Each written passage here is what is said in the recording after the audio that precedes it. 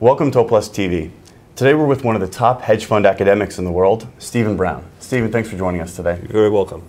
Stephen is professor of finance at the NYU Stern School of Business, and he's released some interesting research on operational due diligence as a form of alpha. Could you introduce yourself and what sparked your interest in studying the hedge fund space?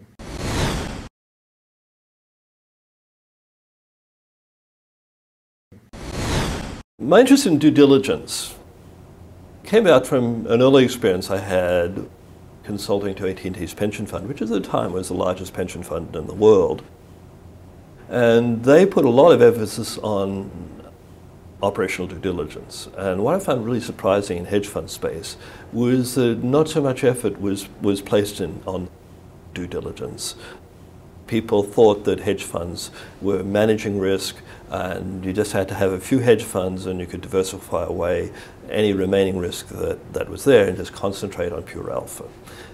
Hedge funds was perceived as pure alpha strategies. And people talk about hedge funds as offering S&P returns at treasury bill risk is the common term that you hear in the hedge fund world. And so that was the starting point of my inquiry. Why is due diligence not considered important in hedge fund space? So what are the challenges in identifying the trends in operational due diligence in the hedge fund industry? When I started to think about operational risk, I realized this is a term that is well defined. Operational risk is the risk of loss caused by failures of processes, people, or systems, and is to be distinguished from market risk or reputational risk. That's the Basel definition of the term. We understand what operational risk is, but we don't know how to measure it. That's really the challenge. And the three major challenges to defining operational risk are, number one, its multidimensional characteristic. People's systems can fail in many different ways. Number two is the data. I mean, the getting information on operational characteristics is difficult. But the third and most important issue is the distinction between operational risk and financial risk.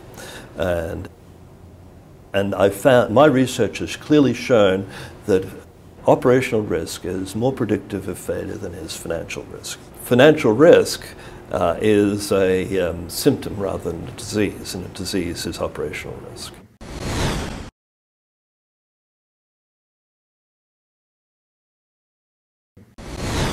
Stephen, talk to us about your research on operational due diligence in hedge funds as a form of alpha.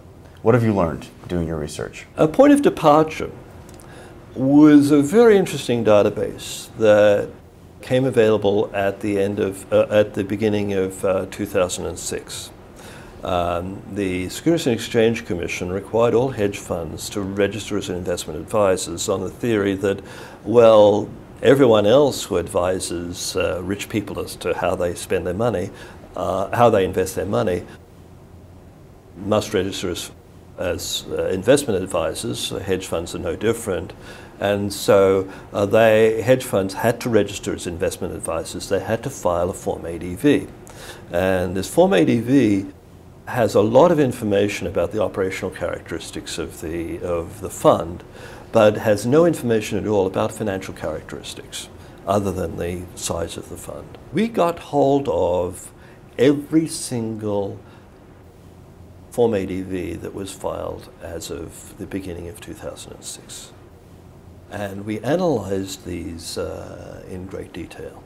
And we found some very interesting results. We looked at several operational risk in several different ways.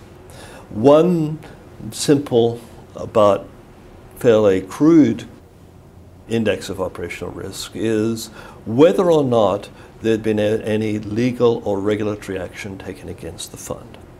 And of course, there can be many reasons why there should be legal or regulatory action. But if a fund has operational risk concerns, then we would expect to find lawsuits and regulatory action.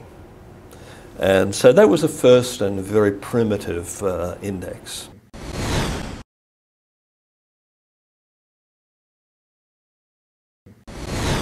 due diligence, we argue, is a source of alpha. And this is, as I repeat, is not looking at the financial characteristics, but looking at the operational characteristics. And one of our interesting findings is, in terms of financial risk, we think of leverage as an index of financial risk. The higher the leverage, the higher the financial risk. Well, these Form 80 filings were very informative. For example, 2% of the hedge funds that reported to this database had been, the managers had been in jail. So what we find is really interesting is that firms with a high exposure to operational risk have lower leverage, not higher leverage. Because the more the operational risk characteristics, the more sophisticated people will be, like prime brokers and bankers, will be less willing to lend the fund money.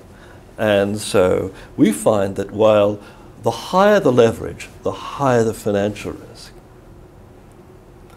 The higher the leverage, the lower the operational risk. There's an inverse correlation between leverage and operational risk.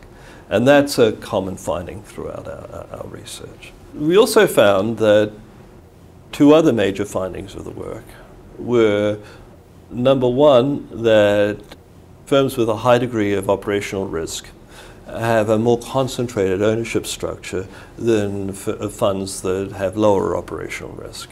I mean, the idea is that if you have operational risk, nobody wants to join your board because they're afraid of being sued. And we have some recent instances of that. These people do their own due diligence and refuse to join funds that are questionable. The third finding was that conflicts of interest, especially external conflicts of interest, are highly correlated with operational risk. What do I mean by that?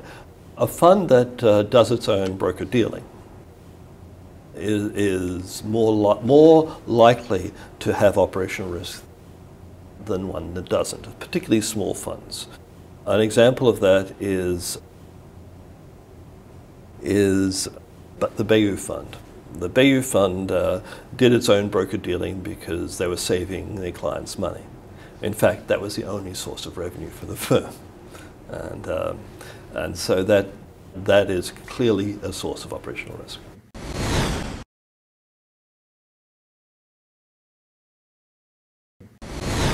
Elaborate more on your research on fund of funds. What have you learned? What have you discovered on operational due diligence in fund of funds? The study of the SEC ADV forms was very interesting. We published in the Journal of Finance, but a problem with the Form ADVs is that there's not that much information about operational characteristics of the firms.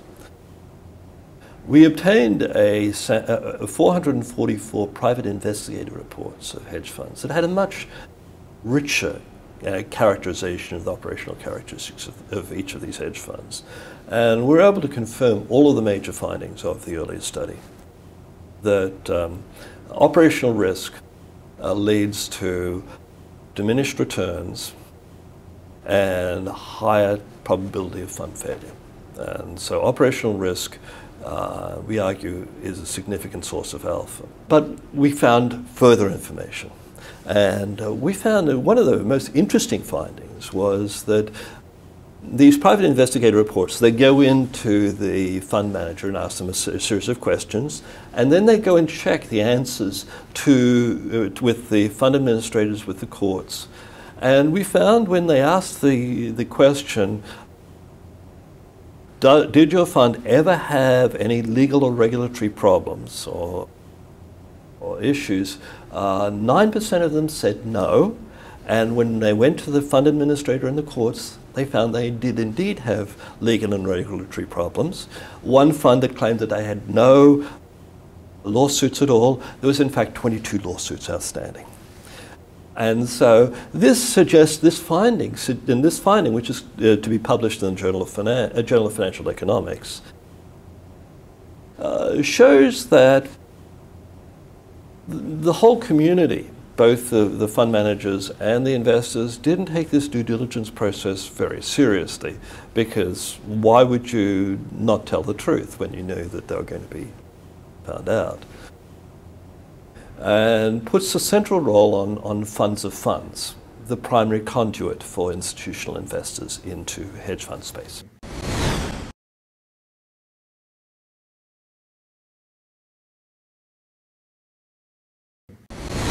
This study focused attention on the critical role of diversification in funds of funds. And myself and two professors at SUNY Plattsburgh have just published a study on diversification in funds of funds.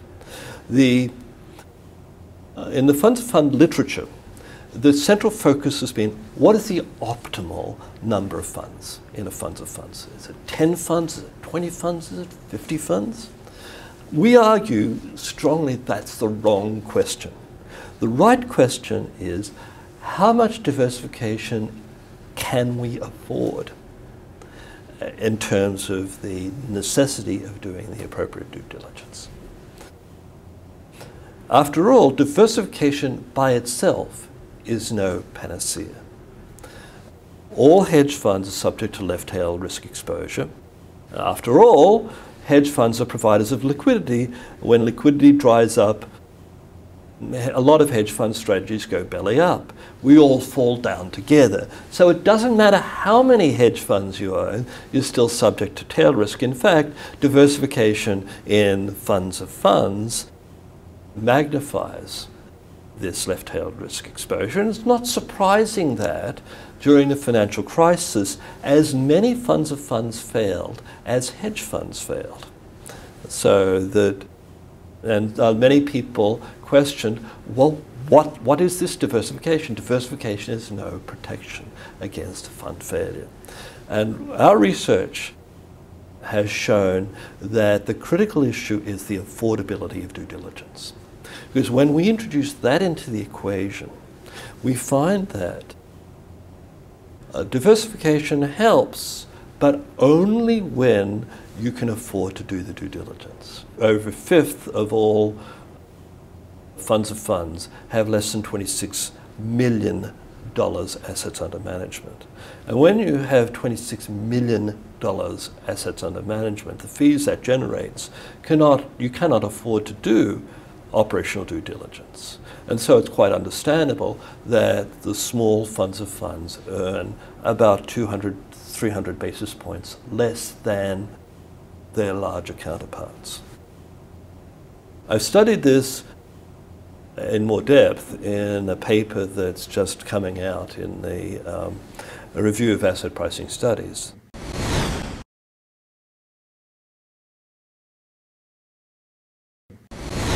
I was once asked by university trustees to present a simple formula, Professor, that will help us understand this process of due diligence for the hedge funds. Can you give us a simple formula? I was challenged. I said, yeah, I think I can. I said, you form a quotient. And the quotient is the US dollar assets under management divided by the number of funds the fund of funds is investing in, multiplied by the management fee. That number better be greater than $15,000. Why $15,000? $15,000 is the very minimum a due diligence costs. If you hire an outside consultant and you agree in advance that this outside consultant can share the results of his research with other people. When I talk with funds of funds, they say $50,000 is a more accurate number because that reflects the fact that you have to fly out to visit these funds at least 4 times, the staff work and everything. It's more like $50,000. And that ratio is, you think about it, you take the gross revenues from operating the fund of funds, divvied up among the number of funds you're investing in. That's got to pay for all of the operating expenses of the fund of funds business: heat, light, power, wages, salaries, and operational due diligence. The really shocking result of our study is when we looked at the fund of funds in operating today, we find that only 25% of them can possibly afford to do the due diligence, which means that many funds of funds out there are not doing the due diligence which they are being paid to perform. And I think that is the central reason why we found that over the financial crisis, 21% of funds failed. And it's as simple as that. They did not do the due diligence.